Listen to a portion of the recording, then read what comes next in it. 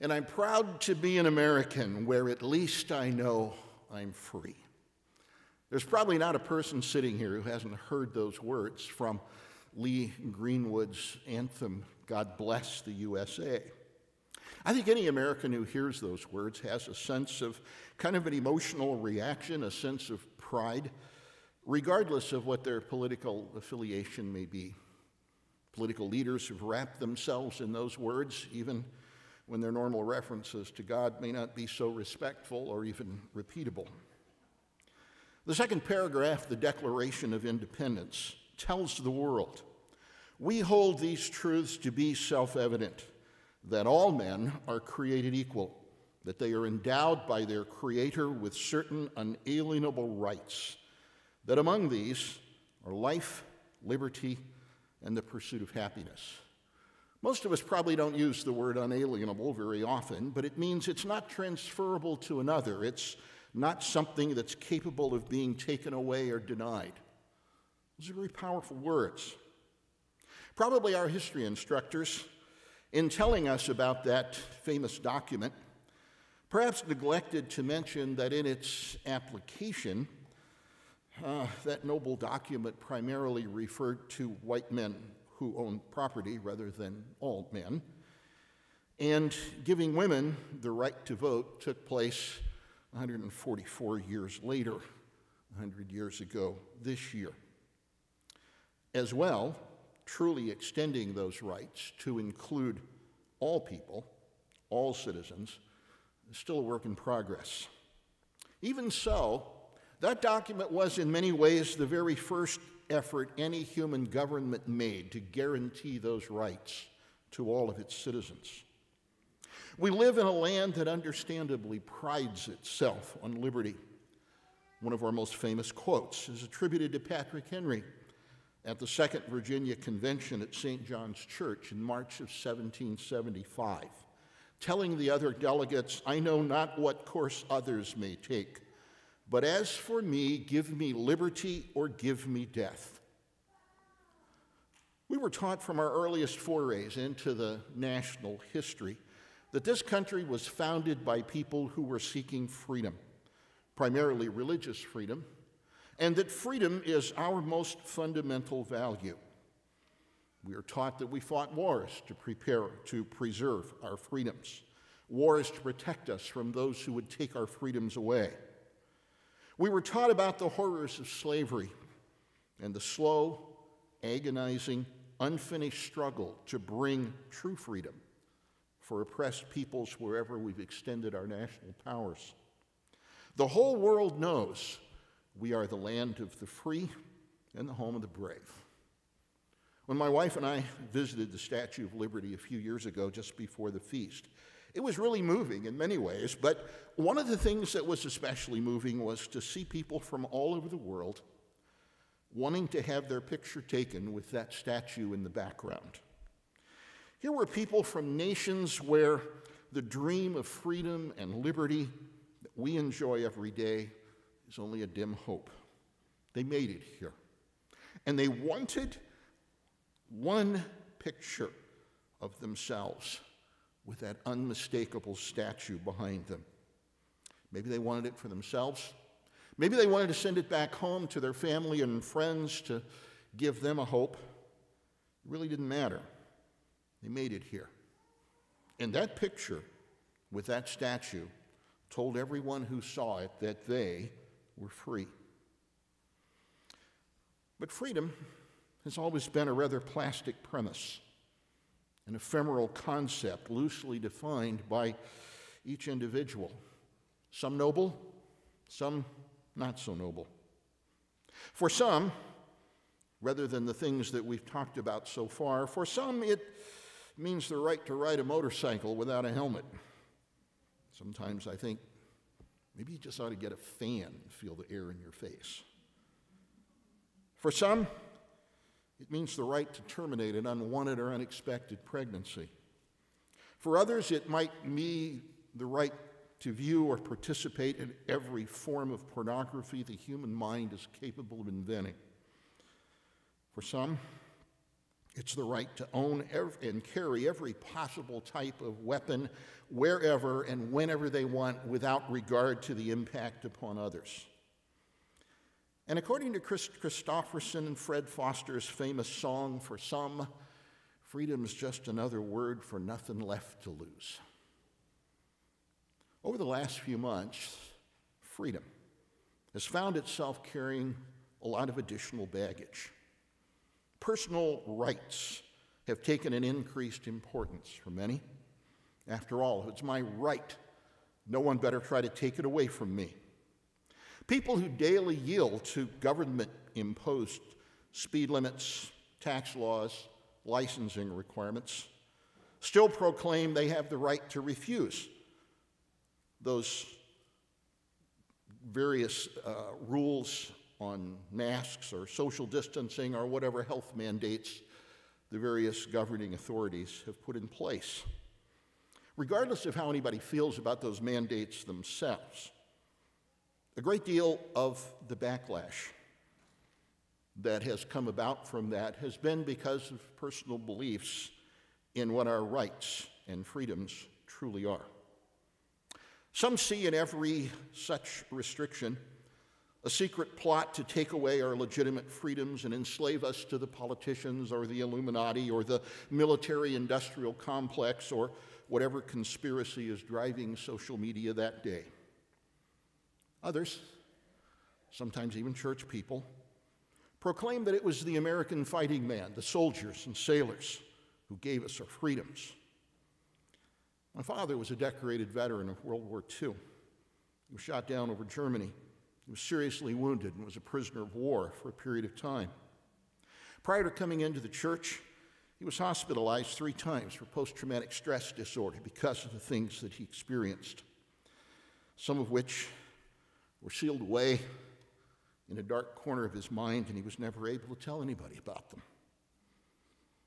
I have a deep respect for the courage and the self-sacrifice that he showed, as well as those like him who put their lives on the line and those who gave their lives.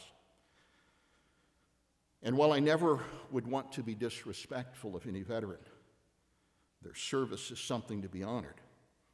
I would hope that as Christians we recognize, as my father did, that our freedoms were not given to us by men, but by God, because of the faithfulness of Abraham. To give credit to man for what God has done is a very serious mistake.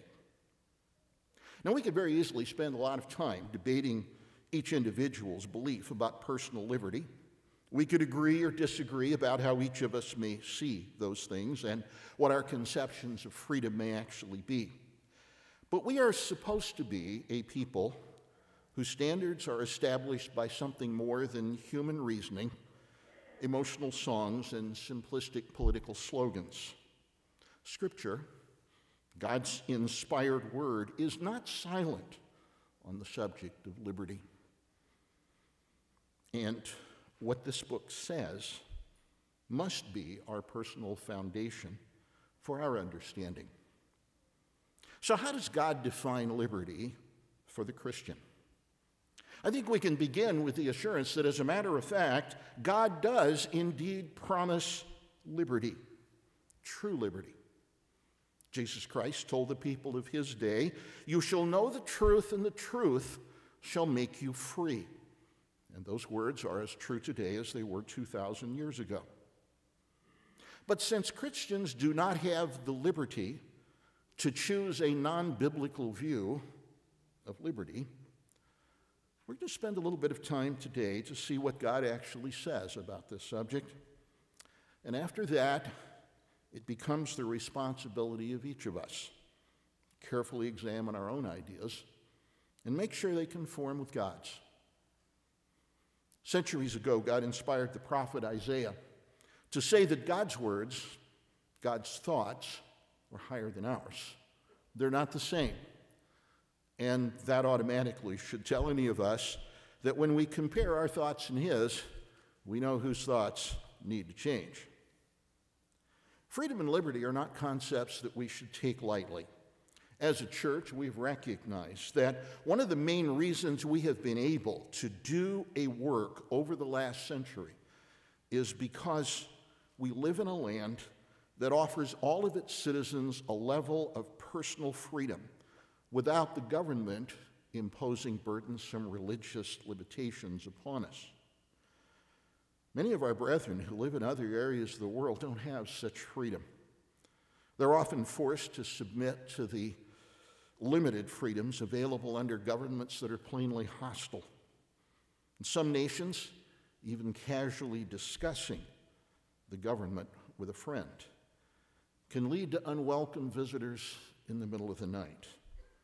And far too often, as it was phrased in the Nazi-occupied areas of Europe, people who say the wrong things simply disappear into the night and the fog.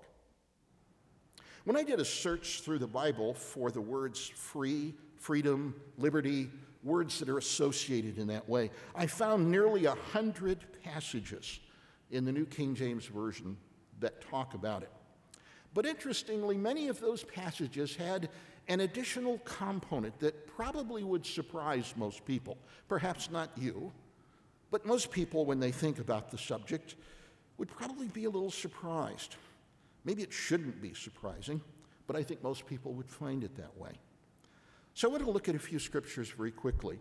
I'm going to read them quickly, so you may just want to jot them down. You're probably not, I'm not going to give you time to turn to them unless you're just really, really good at that. But you may jot them down. You can just listen and see. If you can tell, what is this other component that we find in the scripture when we read about freedom or liberty? The first one I have is Psalm 119, verse 45. Psalm 119, 45. David wrote, "And I will walk at liberty, for I seek your precepts." In Romans 8 and verse 2, the Apostle Paul said, "For the law of the Spirit and life in Christ has made me free from the law of sin and death." He wrote further in 1 Corinthians 7 and verse 39, "A wife is bound by the law as long as her husband lives, but if her husband dies, she is at liberty to be married to whom she wishes, only in the Lord." Two more passages from James. First one, James chapter 1 and verse 25. He says, "But he who looks into the perfect law of liberty and continues in it, and is not a forgetful hearer, but a doer of the work, this one will be blessed in what he does." One more, James 2, verse 12. "So speak and so do, as those who will be judged by the law of liberty." Now, I would imagine many of you have already picked up very quickly on what the concept is that runs through all of those passages. 4 of the verses use the word liberty, and one uses the word free. Yet all of them refer to liberty or freedom as being established, made possible, or limited by law. Many people feel that liberty means the freedom to do whatever they want without interference. But that's not in keeping with what the scriptures actually say. Now, would you like you to turn to the next passage? It's back there close to James. It's in 1 John chapter 3. This is one that Mr. Jones continually emphasizes to the FI students. You must memorize this verse. 1 John 3, verse 4. It says, "Whoever commits sin also commits lawlessness, and sin is lawlessness." I know the old King James says sin is the transgression of the law, and the concept is there. That's fine. That's not a bad translation. It's just a different approach to it. The word lawlessness here is in the Greek anomia. Nomos means law, and the a in front of that makes it negative. So anomia basically means no law, without law. There is no law. So whoever commits sin commits something, lives as if, in a sense, there is no law. For sin is living without law, living without any constraints in that way. Now, since the passage here says, that last part, sin is or equals lawlessness, let's switch those two words around and read the verse again. Whoever commits lawlessness commits sin, and lawlessness is sin. Or whoever lives as if there is no, try that again. Whoever lives as if no law limits his actions commits sin. And living without law is sin. So if a person thinks that true liberty means the freedom from laws, from statutes, from regulations, from guiding precepts, then that person ends up sinning, and in the process justifying sin for themselves and others. Okay, but how can that be? How can a person be free, but at the same time, he has to be subject to laws? Well, I think we can perhaps begin to answer that by asking a different question. What does divine law do for a believer? Now, the average person, and again, I'm not talking about the average person in this audience, but the average person who has a religious bent, who looks at religion at least occasionally, tends to think that God's laws are burdensome and restrictive. They keep you from doing what you want to do. Many Bible commentaries, as you study through, will say that the law of God was a burden, a yoke of bondage, a requirement that was too heavy for man to bear. But Scripture clearly says that God's commandments are not burdensome. You're there in 1 John 3. You may just go across the page or the next page. 1 John 5 in verse 3.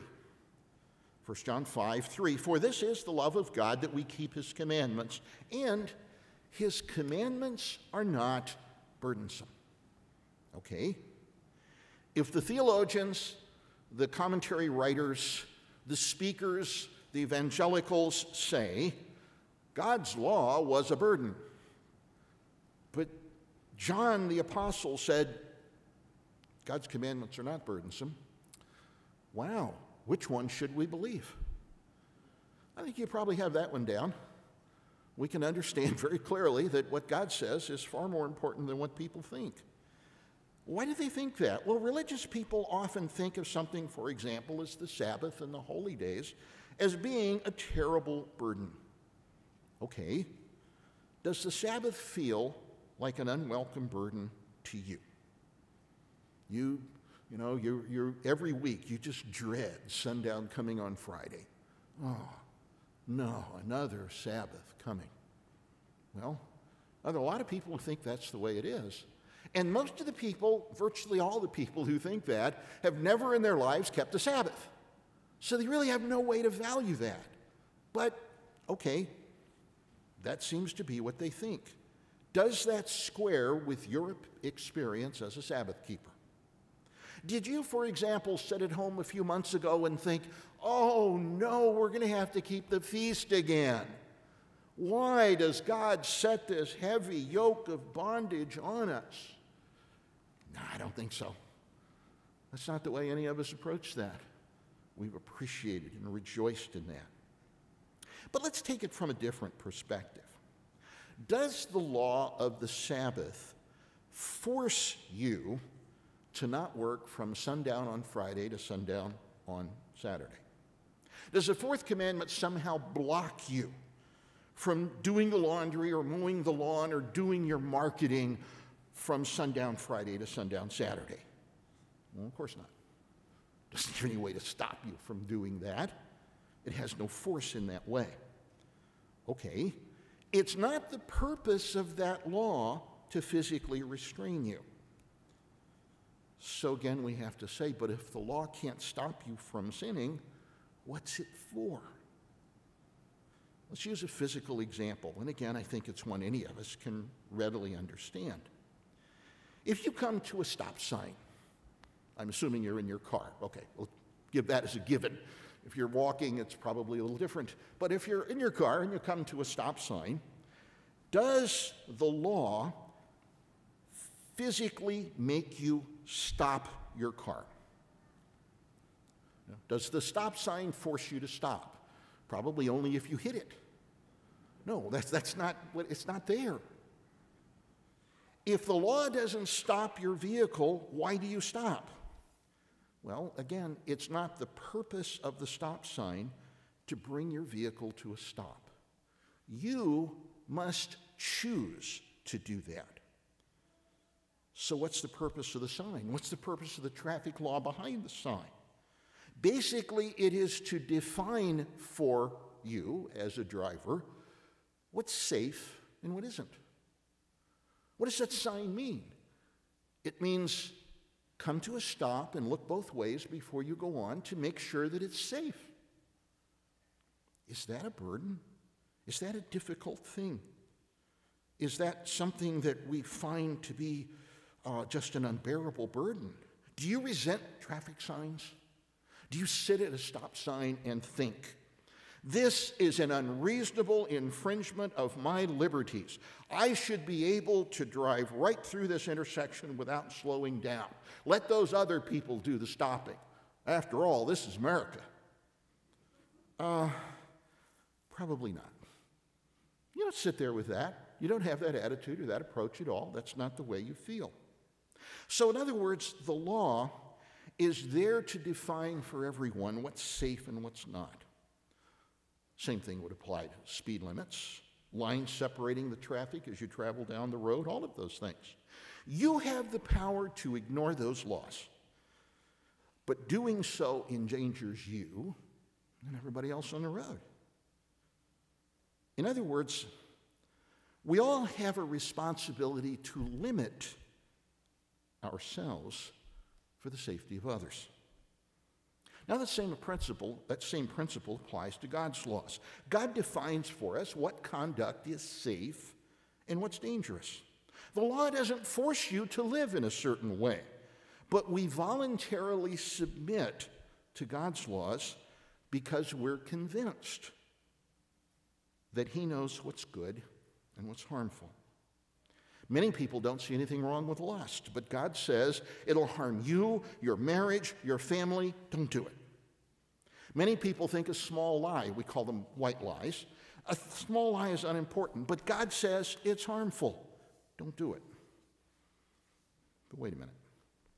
We said our understanding of freedom and liberty cannot be based upon human reasoning. So is this illustration just human reasoning? Or is it consistent with Scripture? Let's look at a couple passages in the book of Romans. Romans chapter 3. Romans chapter 3. Therefore, by the deeds of the law, no flesh will be justified in his sight. Now, that's a subject we could spend a lot of time on, but it's the last part of this verse I want to look at. For by the law is the knowledge of sin. The law tells us what sin is, defines it. It's not something somebody else thinks up. We live in a world where we have what's called secular righteousness, where people want to set aside God's law, but they want to determine right and wrong on the basis of their own thinking. Okay? This says the law of God gives us the knowledge of what's sin and what isn't. A few pages further on, Romans 7. Romans chapter 7, Paul gives a very specific example of this, and it's a good one that applies to our world very much today. Romans 7, verse 7, Paul says, what shall we say then? Is the law sin? Certainly not. On the contrary, I would not have known sin except through the law. And he gives an illustration. For I would not have known covetousness unless the law said, you shall not covet. Now, when you stop and consider the advertising that we see today, not all of it, but much of it, is quite honestly designed to appeal to human covetousness. That's the approach. That's what's there. The harm that comes from being a covetous person isn't something you might easily understand on your own. So God defines it for us, and He protects us from harming ourselves by becoming covetous people. Let me use another illustration of this, because I think sometimes an analogy can make things clearer for us. I'd like to use the analogy of a bridge, but I have a specific bridge in mind. Outside of Canyon City, Colorado, is the Royal Gorge Bridge. The bridge is 955 feet above the Arkansas River. The bridge is about a quarter-mile long, 18 feet wide, with a solid wooden deck and metal railings on each side. Now, for many years, the Royal Gorge Bridge has been restricted to pedestrian traffic. But this year, because of the need for social distancing, as of May 1st, it was opened up to vehicles driving across the bridge. The average American sedan is about 6 feet wide. So with an 18-foot span on the bridge, two vehicles can pass each other with a little room to spare. Probably a little tighter than most of us would like, but that's all right. You could do that carefully going across. The railings on the bridge are sturdy, but they were designed for people, not for cars. They certainly wouldn't stop a car from driving off the bridge if it rammed into the rails. They weren't intended to stop a car. They were intended just to show where the edges are, so you would know where it's safe and where it's not. Suppose you needed to drive across the bridge. Now, I mentioned this at the feast, and a gentleman came up and he said, you know, that bridge actually goes nowhere. There's nothing out there to see except the bridge. Okay. But suppose you needed to drive across the bridge. Might be a little unnerving, but the rails are there. They show you the edge. You don't intend to hit them, and you know that since they're there, as long as you don't run into them, you can safely drive across the bridge, as thousands of people do. It gives you confidence, gives you an assurance. I can be safe as long as I'm between the railings. Okay, so let's change the scenario a little bit. You still need to drive across the bridge, but it's night. You don't have any lights in your car, and none on the bridge. And you still need to go across the bridge. The bridge is as solid as before. It's still 18 feet wide. And, let's add one more thing to it. You have to drive at least 50 miles an hour across the bridge. Okay? How safe do you feel? No lights in your car, no lights on the bridge, but it's still the same bridge. Rails are still there, you just can't see them. And you've got to drive 50 miles an hour across the bridge. That would be a little scary. No, it'd be a lot scary. But let's do just one more thing. Let's let God take a hand. And God's going to put some lights to show you where the rails are. 10 lights, actually, to show you where the rails are. The lights can't stop you. Lights don't have the power to do that.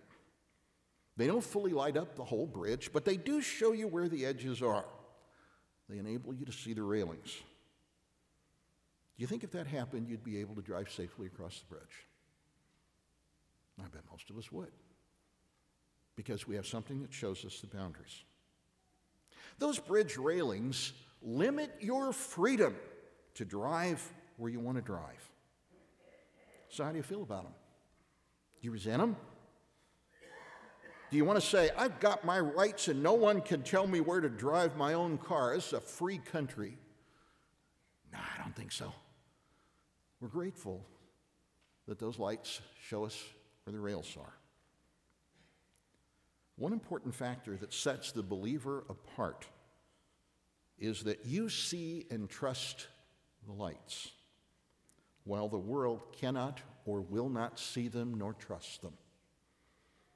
God's law provides the railings for living a safe life. As long as we stay within the parameters that God sets, we're safe, we're happy. And when we go outside of those parameters, or when we think that we know better than He does where the boundaries ought to be, tragedy comes. Godly freedom, the kind of freedom Jesus promised, exists only inside of those boundaries. Keep that in mind. We'll come back to that. But a few moments ago, we also used another relevant word. The word was submit. You see, when, say for example, since we've used driving and traffic as an example. When we obtain a valid driver's license, we agree to submit to the traffic laws where we are. Because of God's kindness and the feast, we've had the opportunity to travel in several places around the world. I think especially Australia, New Zealand, South Africa, where all those folks drive on the left-hand side of the road. We have a rule in our family that when we're in a place like that, my wife sits in the passenger seat and I do the driving. And overall, I've done pretty well. I mean, there were a few incidents of frightening pedestrians, and I also had the problem, which some of you will understand, of turning on the windshield wipers every time I wanted to turn. But other than that, we've done fairly well. But I can't exercise my rights in a way that's going to endanger somebody else. I've got to submit to those laws when I'm in their area. Now, we all know that Scripture tells wives they are to submit to their own husbands. Why? Why are wives submissive to their own husbands? Is it because men are intrinsically superior to women? I could show you some commentaries that say that, but they're really old commentaries, and the people who wrote them are dead. We won't say why. They're just gone. No, that isn't the reason why we're told this. God says that for her to submit to her own husband is the right choice to make in order for the family that God designed and created to function properly. It's a choice each individual wife continually makes based upon God's standards. Okay. Are wives the only people who are required to submit? Does God have kind of a double standard where women have to learn submission, but men don't? Well, let's consider another scripture that's frequently used in this way. Go to Ephesians chapter 5. Now, many of you will know Ephesians 5 talks about the marriage relationship, among other things, and that's fine. I want to get to just a very short verse and talk about it. Ephesians 5, verse 21, that simply says, submitting to one another in the fear of God. Now, I've heard people try to explain this verse by saying that there are times when the wife submits to her husband and does things his way, and there are other times when the husband submits to his wife and does things her way. That is totally incorrect. That is not what this verse says. Should a husband consider his wife's wishes and do things the way she would like them to be done when it's possible? Of course he should. That's not even a question. But that is not submission, that is leadership. Leadership is not doing what you want to do.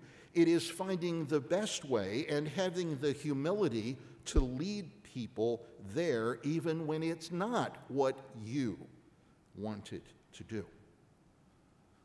A godly husband hears his wife's preferences. He carefully considers them, and then he decides how the family's going to proceed. He is still the head of the family. He is still responsible for making and implementing the decisions, and he does so after considering her wise counsel. Because it is her wise counsel that enables him to make better decisions. Maybe this concept will be a little clearer if we take it one more level. As a parent, have you ever done something you really didn't want to do, but you did it because it was important to your children? Of course you have. Any parent has. You are willing to give up what you might like to do in order to show your love for your children. Did you submit to your children at that point? Did you relinquish your role as the parent in doing that? No. You were still the parents. You determined what would be done and when. Likewise, when a husband solicits and receives his wife's input and then decides to do it the way she wishes, he hasn't submitted to his wife. He has led his family as he is required to by God. So what did Paul mean when he wrote this statement that we are to be submitting to one another in the fear of God?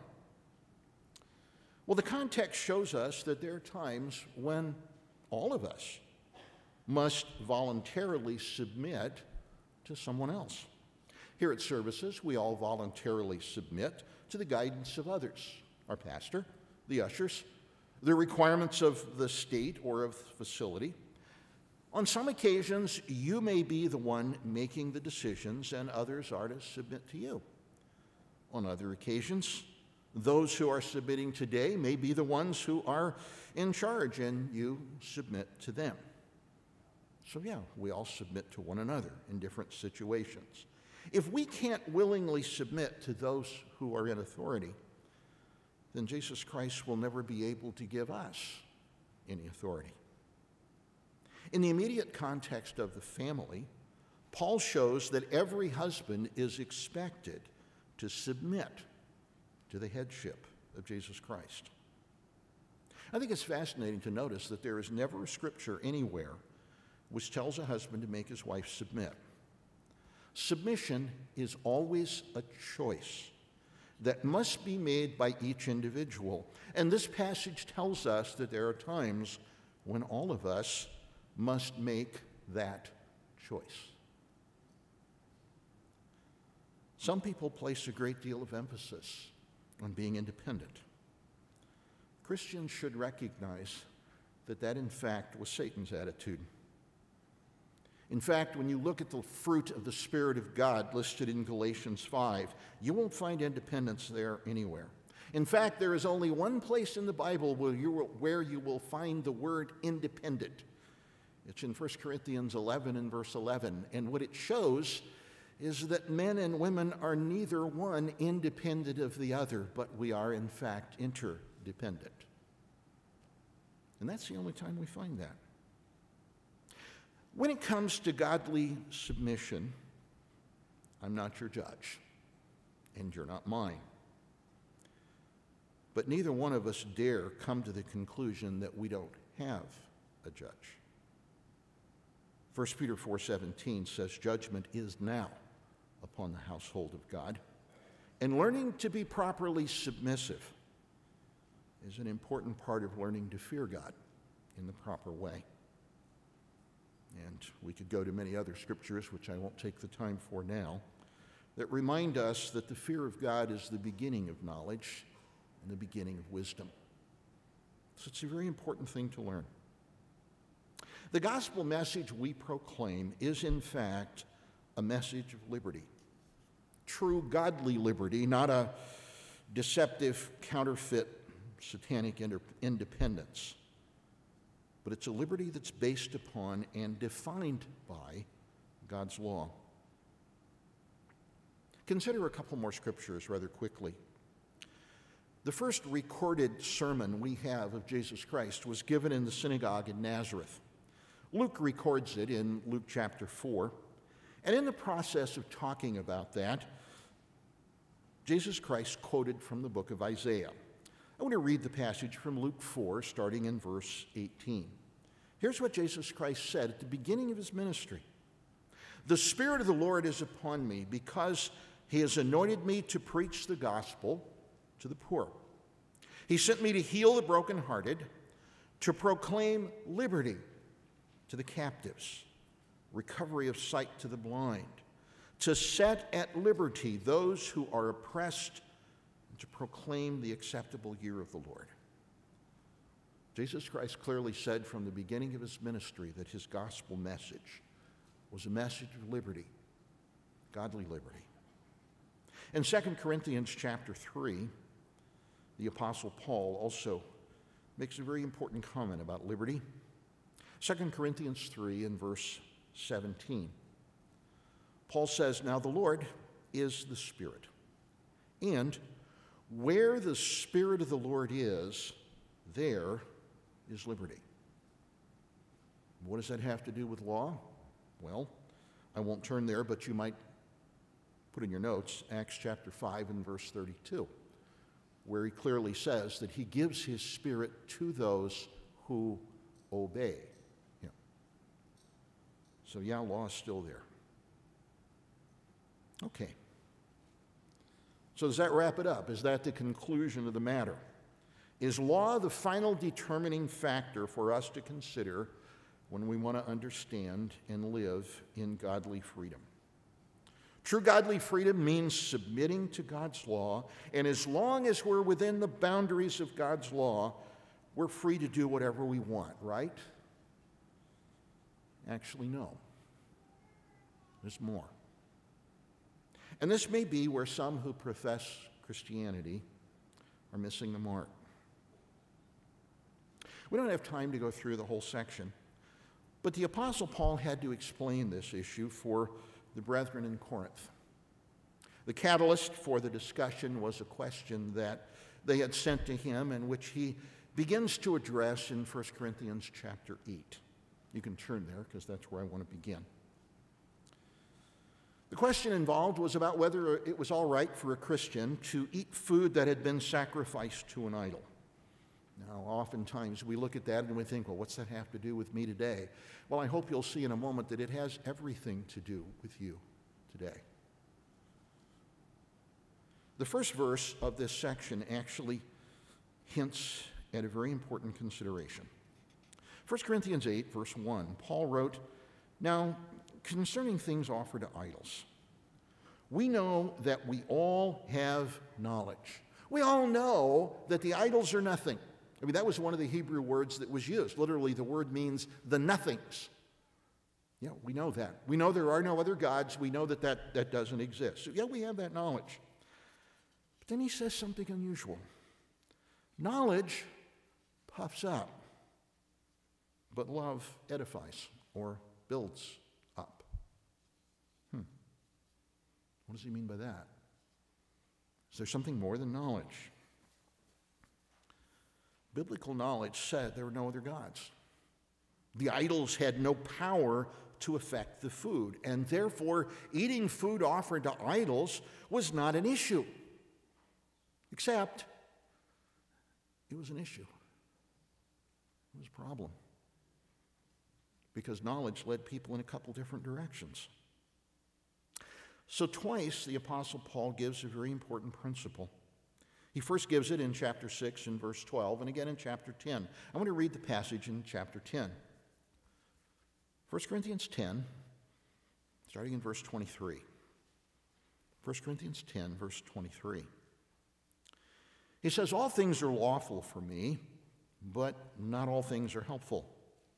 All things are lawful for me, but not all things edify. Let no one seek his own, but each one the other's well-being." Now, we have long understood that when Paul said all things are lawful for me, he was not saying murder, adultery, stealing, idolatry, those things were lawful. Obviously, that isn't what he meant. He was specifically saying that whatever God declares to be lawful, whatever fits between the rails, would be lawful for him to do. But then he adds that qualifier. Not all things build up. Not all things edify. How do we apply that? One of the great blessings that I find from being able to teach the epistles of Paul is to realize over a period of time how little I really know and how much there is to learn. And I will say that it has taken me years to pick this up, but I finally realized a core issue that goes through the entirety of the book of 1 Corinthians. I hadn't really recognized it until a couple of years ago. It is this principle. All things may be lawful, but not all things build up. So I want to consider that as we look at the book for a moment. Now, I'm not going to turn to a bunch of scriptures. I'm going to assume that you have certain knowledge about what the book contains. In the first chapter of 1 Corinthians, there is an issue that comes up where people are choosing their favorite, their favorite minister. I'm of Paul, I'm of Apollos, I'm of Cephas, I am of Jesus Christ. Okay. Is there a law that says you can't have a favorite minister? No. But what was taking place there was mine's better than yours. And I'll listen to mine and I won't listen to yours. So it was lawful to have a favorite, but the way they were doing it was not building the church, it was dividing the church. Last week, Mr. Burnett referred to chapter 3 that talks about building on the foundation. We all have the same foundation. Jesus Christ is that foundation. But you can build with gold and silver and precious stones or wood or hay or stubble. And when the trials come along, those things that are good are going to survive, and those that aren't are not. Okay. Is there a law against building on the foundation with wood, hay, and stubble? No. There's no law saying you can't do that. It's not wise. It's not a good thing to do. To make your Christianity build on that foundation of Jesus Christ, things that really are kind of fringy and unimportant, your chronology of Christ's return or some of those things that people get.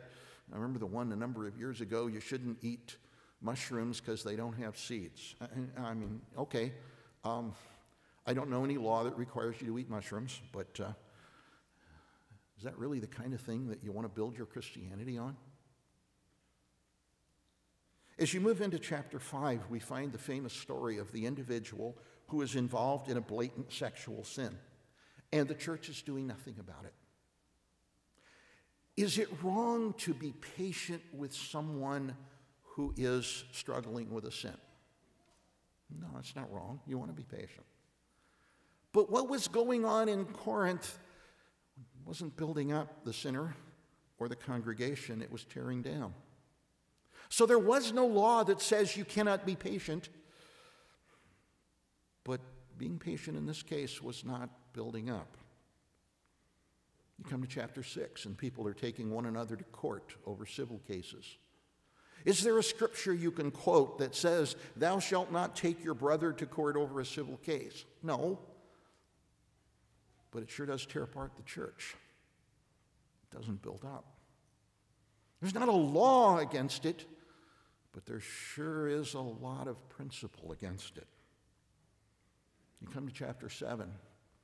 Chapter 7 is about marriage, the relationships that begin there. You notice how it begins? You wives don't belong to yourselves, you belong to your husband. You husbands don't belong to yourselves, you belong to your wife. Okay, we've established our rights. But does exercising your rights in marriage make a really good marriage? Are there other things that maybe we need to consider? Oh, there may not be a law against it, but what builds up? What strengthens? You then come to chapters 8, 9, 10 that talk about this food offered to idols. And it confused me for years, I will say, I admit it did, because chapter 8 basically seems to say, yeah, it's okay, go ahead, and then chapter 10 says, no, you shouldn't do it. And I struggled with that one until I worked my way through it and realized Paul is giving this principle all the way through there. He gives several interesting examples along the way. He talks about being supported in his work as a minister from the tithes and offerings of the people. And basically what he told the people in Corinth is, I have the right to be supported, but I'm not exercising that right with you because I know how you are about money. So it's my right. But if I exercise that right, it wouldn't build up. It would divide. It would hurt. And you can go on through the rest of the book. Chapter 11 talks about how the brethren were getting together for the Passover, and before the Passover service, as we think of it, they were having a meal. But the way they were conducting themselves at that meal, some were drunk, some were overeating, some had nothing. The meal was dividing the church. Was it somehow sinful to have the meal? No. but what they were doing didn't build up. So there was more, and you could go on through the rest of the book. Now, Paul illustrated how he applied that principle in dealing with others in chapter 9. Let's just notice a few verses here. 1 Corinthians 9, starting in verse 19. He says, "For though I'm free from all men, nobody has the right to tell me what I have to do. I'm free from men's ideas. I've made myself a servant to all, that I might win the more. To the Jews I became as a Jew, that I might win Jews." Was Paul being deceptive there? No. Paul understood how being Jewish affected your outlook toward God, toward how you're supposed to live. He said, I understood that. So when I go to those people, I meet them where they are. I talk to them in that way. I understand that. I don't have to maintain being a Jew for all eternity. No, that's not what God requires. But there's nothing wrong with being Jewish, so yes, I became that way. To those who are under the law, as under the law. Now, the phrase under the law is something that we have correctly understood through the years as a phrase that refers to an individual who is still under the penalty of sin. Under the law does not mean somebody who has to obey the law. We all have to obey the law. That's different. But those who are under the law, they're still under the penalty. They still have that death penalty hanging over them. And Paul said, I became like them. I know what it's like to carry through life this burden of guilt. So I approached them from that point. I understood that. As under the law, that I might win those who are under the law.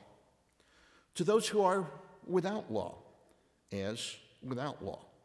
Not being without law toward God, but under law toward Christ, that I might win those who are without law. To the weak I became as weak, that I might win the weak. I've become all things to all men, that I might by all means save some. Now let's notice just a couple of things here about verses 20 and 21. In verse 20, Paul said he had approached those under the law, those who had not yet received forgiveness for their sin, as if he had not received it either. He wasn't being deceptive. He was saying he understood what it feels like to be under the condemnation of sin. So he understood how they felt. In verse 21, he said he approached those who lived as if there were no law with the same sense of understanding. In other words, he knew it wasn't helpful to approach someone who fails to recognize the validity of God's law by shoving God's law in their face. That's not a good way to reach them. So instead, he reasoned with them by beginning where they were. But I want to notice one other thing. It's an important point, and the English translation doesn't really show it very well. In that parenthetical expression there, where he said, not being without law toward God, but under law toward Christ. In verse 20, the word under, when we talk about being under the penalty of the law, is the Greek word hupo, which means under or beneath. That's a perfectly good translation. But in verse 21, he used a different word. The preposition in verse 21, it's translated under, is the Greek preposition eis, E-I-S, and it means inside of or within. So the expression under law toward Christ meant he stayed within the boundaries of the law, even when reaching out to those who didn't acknowledge the need for law. In other words, he said he never stepped outside of God's law. He was always between the railings. When you're crossing the bridge, you're safe as long as you stay between the railings. But you also have to consider the others who are also on the bridge. Some may walk closer to one railing or the other than you think is wise, but they're still on the bridge. Some may walk from one side to the other and yet never cross over the railings. Some may move faster or slower than you. Some may stand in your way, so you can't walk in exactly the path or the speed you wanted to. But you don't have the freedom to trip them or walk over them or knock them off the bridge so that you can walk wherever you want. The railings are vital, but they're not the whole story. I don't often quote from a pope, but John Paul II actually expressed this concept very well. Here's what he said. Love consists of a commitment which limits one's freedom. It is giving of the self, and to give oneself means just that, to limit one's freedom on behalf of another. Yeah, that's what Christian love means. Knowledge puffs up, but love builds up. Let's wrap this up today by looking briefly at 3 passages. They're short. 1 Peter 2 in verse 16. I'm breaking into the thought here, but Peter writes, as free, yet not using liberty as a cloak for vice, but as bondservants of God. The Old King James says, not using liberty as a cloak for maliciousness. In other words, I'm not to use my liberty as an excuse to disregard other people. Galatians 5, verse 13. Galatians 5, verse 13. For you, brethren, have been called to liberty. Only do not use liberty as an opportunity for the flesh, but through love, serve one another. And finally, Philippians chapter 2. Philippians chapter 2, starting in verse 3. Paul wrote to the brethren in Philippi, and when you consider it, Philippi was a congregation that Paul was especially close to. He gives very little correction to the Philippian church. So he's trying to be very encouraging. He says this, starting in verse 3. Let nothing be done through selfish ambition or conceit, but in lowliness of mind, let each esteem others better than himself. Let me read that verse from the New English translation. Instead of being motivated by selfish ambition or vanity, each of you should, in humility, be moved to treat one another as more important than yourself. Continuing on in verse 4, let each of you look out not only for his own interests, but also for the interests of others. Let this mind be in you, which was also in Christ Jesus.